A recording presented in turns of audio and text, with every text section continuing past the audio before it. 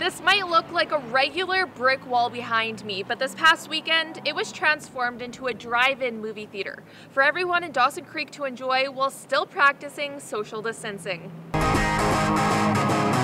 This was my last gig.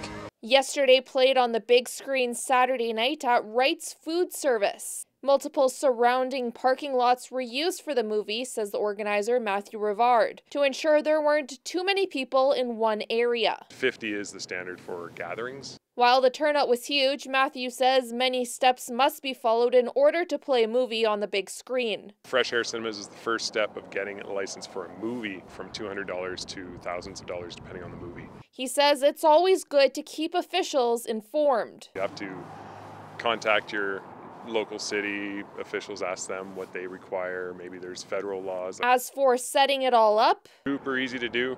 As long as you have a projector, FM transmitter, so people can listen to this in their vehicle with their windows rolled up, their doors closed. Matthew says there has been a huge outreach of support from the community.